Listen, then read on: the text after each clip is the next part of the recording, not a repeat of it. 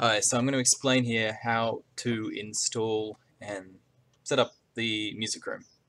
So when you first start the music room from Steam or Viveport, you're going to end up with this hub here. So this is where you set up the inputs for the music room. You want to read these install instructions first. So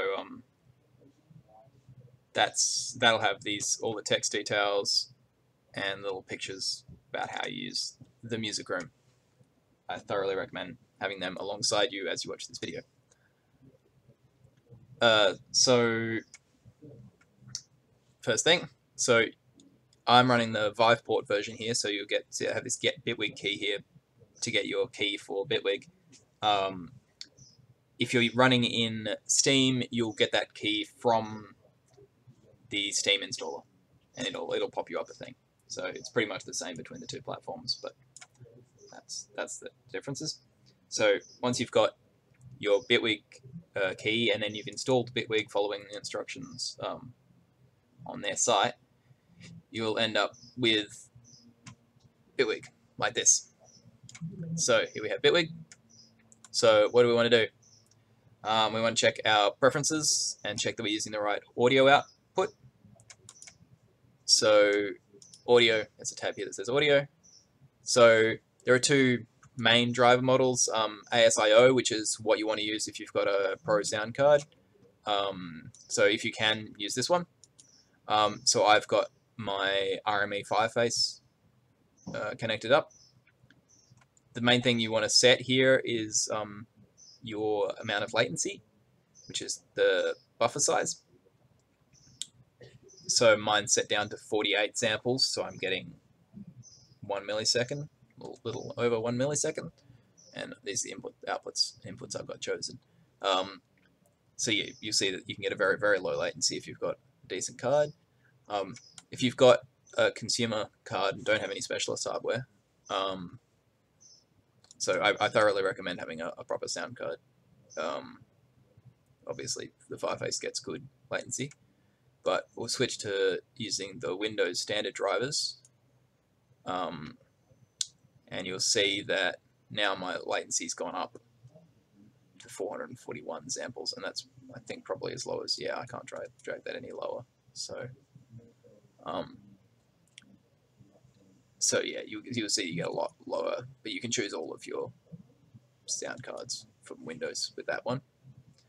But you'll see, yeah, the latency is quite a lot higher if you're using the default Windows. So you'll be getting 10 milliseconds instead of 1 there, I think. So we'll choose that. So now we have that sound card selected.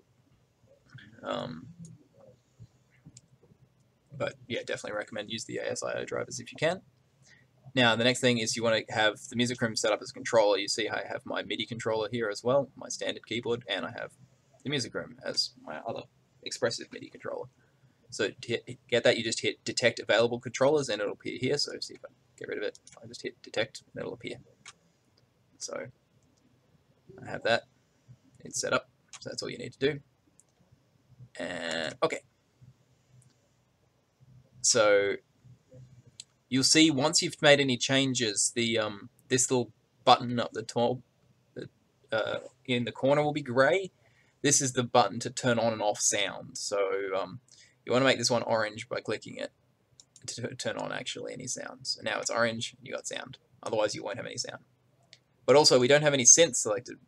So we can add one here and choose from all of the different synths and presets that Bitwig has. So there's, you know, lots and lots of different sounds we can select and have a listen to. But we can also get started by using one of the templates that we've provided. So you can go new from template up here, hit that, choose the music room, and then hit OK. And it will give you the music room. Make sure that this is orange. And then we can choose a channel. You'll see this. So now we want to check that we're actually getting any audio out. There's two ways we can check that. One is we can have a look in Bitwig by going to the Edit tab here. Let's see if we've got this instrument selected. And then we can move around. And you you see we get audio out. You can see these light up, the meters light up, and we can hear stuff. But we can also check that it gets there from the music room hub, because there's a keyboard here.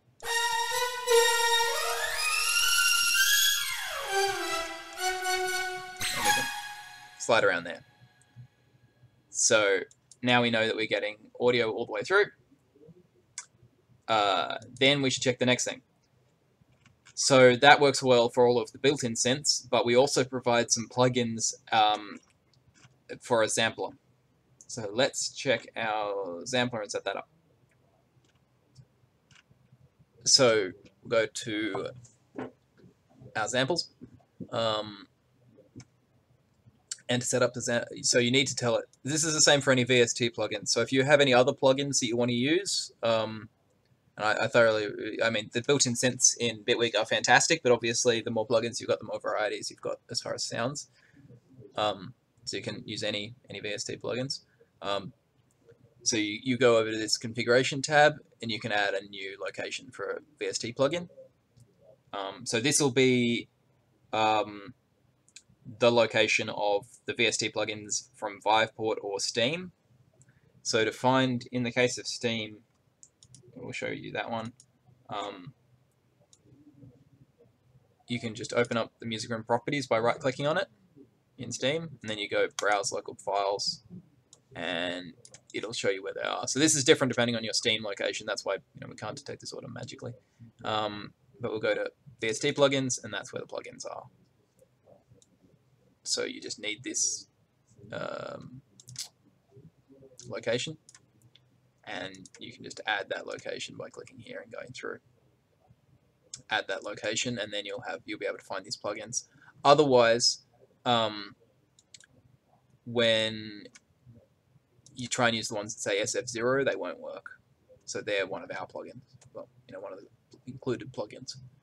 So let's open up this one, and then you can have drum kits. When you first touch this, you won't necessarily have any sounds. You'll have to check that these, if your Steam location isn't the standard one, you'll check this. This should automatically appear to be whatever your Steam location is, but open this up, and you'll see that VST plugins, SFZ samples, AVL drum kits, and there's 2 drum kits to choose from. So Red Zeppelin's the one we were looking at, so let's load that again. So that's setting up the samples. You only need this if you're worried about these drum kits using the samples. There's also, this is using the built-in sampler for a different example. From Bitwig's built-in sampler. This is using our custom, included bundle SFZ sampler. Okay, so now we've got all the samples working. We can go back to the hub to actually launch the music room. So you use that to launch it. You'll notice there's another thing here that says kick pedal input. So I've got it set up to the inputs from my Fireface, and you choose which driver model again, the same as the other thing here, and you choose which one you want. If you don't have a kick pedal plugged in, then you should choose none here. Otherwise, if you just set it up to your mic, then you might just trigger randomly depending on what you're saying. So you'll probably be by default on this Windows Audio one, which will list all your Windows Audio on. And you'll see by default it's choosing my mic input, so it's lighting up and